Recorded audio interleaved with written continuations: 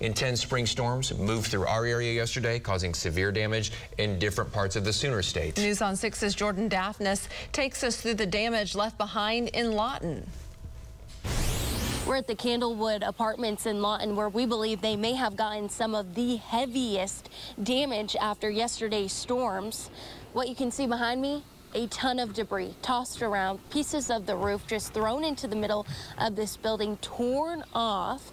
This behind me, what's hard to tell is this is the community pool, and so this is completely covered in debris. Even more so over here, you can see the sidewalk torn from its foundation after this tree was uprooted. This tree, when it's turned on its side, its roots as tall as me. So that just goes to show you how incredible this damage is.